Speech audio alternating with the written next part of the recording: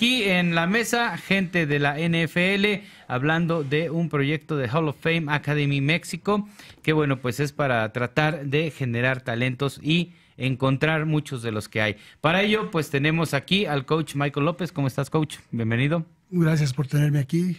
Y también tenemos al coach Brian Pariani, que fue coach del equipo de los Broncos de Denver. Welcome to you. Thank you for having me down here.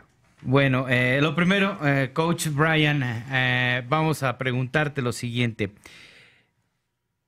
When you were asked to come to Mexico, what do you think about Mexican players? Le pregunto que cuando le invitaron a México, ¿qué pensó de los jugadores mexicanos? Well, I think they're like any players. You just got asked to come to Mexico, and you know, as an NFL coach, you want to try to expand the game into Mexico and try to see what kind of players are down here athletically, so that we can try to teach them and the game itself. Bueno, ahí está respondiendo que bueno, cuando fue invitado dice que como cualquier parte donde va a haber algunos jugadores, trata de, bueno, pues primero conocerlos, tratar de enseñarles para que aprendan un poco del juego. Do you realize that we have more than 100 years of history in American football in Mexico? No, I did not know that. Le preguntaba que si sabía que tenemos más de 120 años de historia de fútbol americano, dice que eso no le habían dicho. Coach Mike López, ¿cómo viene esta iniciativa de la Academia del Fútbol Americano de la NFL? Pues yo creo que empezó en agosto un acercamiento de Rich McGinnis y estaba yo de coach de interino con los Steelers y se acercó a un video que vio que yo deseaba un niño nacido en México que jugara en la NFL y que tuviera en un roster todo un año, no preseason, sino que todo. Entonces él me llamó y empezamos a practicar. Fui a ver el primer camp de ellos y vi cómo la tecnología usaban para mejorar los jugadores. Y es algo que hubo una conexión de, yo como coach es lo que he querido ser, y poder aportar a los niños un sueño que es alcanzable, porque yo veo que hay mucho talento aquí, a lo mejor no tenemos la guía o no tenemos a veces el medio para que lleguen ahí. Entonces con Pro Football Hall of Fame creo que es un lugar mágico que da toda esa apertura y toda esa enseñanza de los mejores coaches, y ya tienen un sistema ya visto, ya hecho de cómo un niño puede darle seguimiento para college football y luego a los pros. Y así es como nació, Rigoberto, esa idea con Rich y yo, que hubo esa conexión. ¿Qué tanto estamos de lejos para alcanzar esto? Yo y Rich y el equipo le hemos puesto 8 años para un primer jugador. Sabemos que ha habido preguntas de muchos de los medios de, pues hemos tenido mexicanos que han estado cerca o amigos míos que jugaron en NFL Europe, y yo creo que el talento que tenemos hoy en día es cuestión de guiarlos. Coach Brian decía eso, ¿por qué no nosotros les damos una guía de cómo se hacen las cosas, cómo llevarlos a cabo, cómo tenerlos grabados, cómo tener su información, la tecnología para llevarlos y que sean un mejor jugador, y no nomás que sea un mejor jugador? Ahorita tu pregunta de cuánto tiempo, nosotros estamos calculando 8 años, que tengamos un niño nacido en México, y no sé dónde está Rigoberto, si está en Chihuahua, si está en Monterrey. Estás hablando de un niño de 10 años actualmente. Sí, un niño de 10, bueno, que esté colegial, pero ya hablamos de lo que lejos de estar en la NFL, como comentas. En estar en la NFL, yo calculo unos de 6, 7, 8 años, ya tengamos el primer niño nacido en México firmado con un equipo de la NFL por una temporada. Coach Brian, you were in the Denver Broncos, estuviste en los Broncos de Denver. You knew Manuel Padilla Pombian? He was a linebacker there. He played here in Mexico with the Borregos, and then was invited to the NFL team during camps.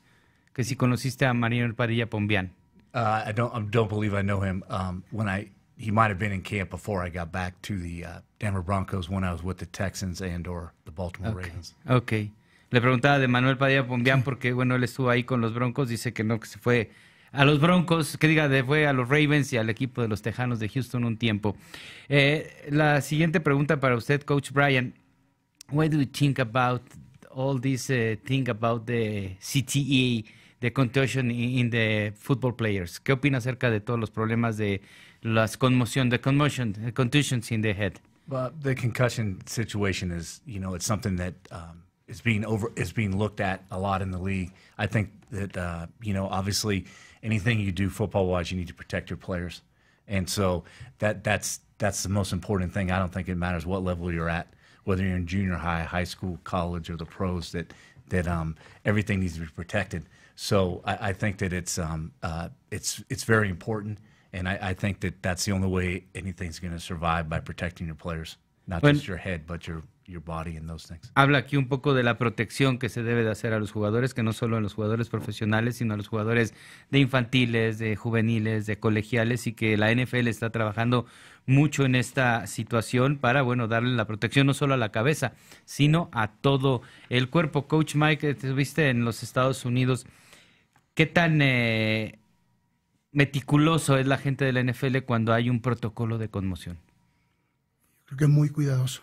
Yo creo que la seguridad del jugador es primero. En los tiempos que he estado acercado a los equipos de la NFL en sus entrenamientos, cuando no hay golpeos innecesarios, que a veces en el tiempo que he estado coachando aquí también, Rigoberto, a veces queremos ver que un muchacho sea valiente o bravo, pégale, golpeale, y allá se enfocan más en la técnica de pegar con el hombro. Keep the head out of the game, ¿no? Creo que eso es importante porque hoy en día exponer el cuello... Pero hay veces que la cabeza a fuerza tiene que estar yendo, no sí. Puedes quitártela y golpear, ¿no? No, y eso es, al golpear, luego enseñan de buscar tu chin y luego subir y proteger el cuello. Y esos son los detalles que yo me refiero que enseñan. En el golpe instantáneo, desde chicos ya les enseñan luego a subir la cadera, a subir la cabeza hacia el cielo para evitar exponer el cuello, que es la parte más delicada del cuerpo, especialmente en golpes. Entonces yo lo que te puedo compartir ahorita a la audiencia y a ustedes es, yo creo que es tanto el enfoque en mantener seguro el juego que lo practican diario, de pegar con el hombro, que es la parte más segura, y pegar con los shoulder pads, con las sombreras, y evitar pegar con el casco. Sí se llega a pegar, pero luego se enfocan en... Coach Brian, I had a question. Currently, you are a tight ends coach, but currently, who is the best tight end in this? He's a Patriot fan, you know. Okay. No. Well, Gronkowski and everything. No. We separate Gronk in this question. I mean, obviously, Gronk is at the top of the game. Kelsey, Zach Ertz are some of the top players that played, at their game right now. There's a lot of kids that are coming up that have a chance to improve each year. So they're as much as they play, they're trying to get their game better. Le preguntaba aquí Pato, que es fan de los Patriotas y que obvio iba dirigida la pregunta a Gronkowski como el mejor cerrado que hay en la actualidad. Por eso lo separé. Yo dije que pero pues mencionó a Travis Kelce de los Jefes de Kansas City, mencionó a Zach Ertz de las Águilas de Filadelfia. Who is the best tight end that you ever coach? The best tight end that I ever coached was Shannon Sharp, right? Who's in the Hall of Fame right now. Yes, and he made a great play against the Raiders. I remember that. Hablaba de Shannon Sharp. He was not bigger, no the strongest player, but the smartest tight end I ever see. Yeah, he was very.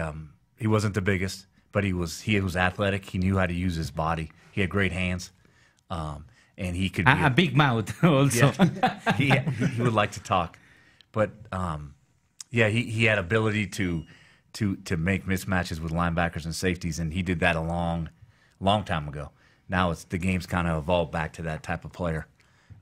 Bueno, hablaba aquí un poco de Shannon Sharp, de que es el que mejor le entrenó. Yo le decía que es un jugador que me pareció no el más grande, no como Gronkowski, que es muy grande. Shannon Sharp era más espigado, más veloz, pero pues había esta diferenciación con los linebackers para poderles ganar en el duelo directo, que está regresando el fútbol. Fútbol, it's a circle game. Everybody talk about the run and shot and new offense, new defense, but only the names change. Basically, it's the same football, right? Le pregunto acerca de que es el mismo fútbol, nada más van cambiando los nombres en lo que son las jugadas o las formaciones. It's the same football. Everybody has their system, and whatever system you learn in or you're taught in, it just continues to, you fit into those pieces. And so you try to find people that fit those systems. Habla un poco de que todo es fútbol, cada quien aprende su sistema, y pues que debes de quedar. Which is better? To have the right players or to have the right system? ¿Qué es mejor, tener los jugadores o el sistema? Good question. I personally think that it's to have the right system. That's my opinion. But there's others that would say that it is to have the right players, because I think a system will last for a long period of time, and sometimes the players don't last as long as the system does. Good answer. Le preguntaba acerca de qué es mejor, tener jugadores o un buen sistema, y dice que para él es el sistema, porque al final del día, aunque tengas los jugadores, el sistema puede durar más y los jugadores no duran tanto tiempo. If Gronkowski, no, I know, I'm a Pat fan. I know. But my question is, if Gronkowski don't have the system, he's wouldn't had the great player that he is, right? No, excuse me. He would have a system anywhere he played, because he's a big player that would fit in. One of the things that makes Gronkowski great at where he's at in New England is because of Tom Brady. A lot of times you'll see a quarterback and a tight end, or a quarterback and a receiver through periods of time that are successful. They were each making each other successful in those ways, and that's how they continue to win championships. Hablaba de que para siempre un buen cerrado necesita un buen quarterback. Gronkowski necesitaba a Brady, así como ha habido muchos en la historia. Mike, se nos acabó el tiempo. Coach Brian, we are out of time, but thank you for being here, and we'll be watching and following with this project. Thank you very much for having us. Muchas gracias por tenernos aquí. No, muchas gracias a ustedes. Aquí es su casa, y a ver si podemos darle seguimiento a estos chicos. A nombre de todos.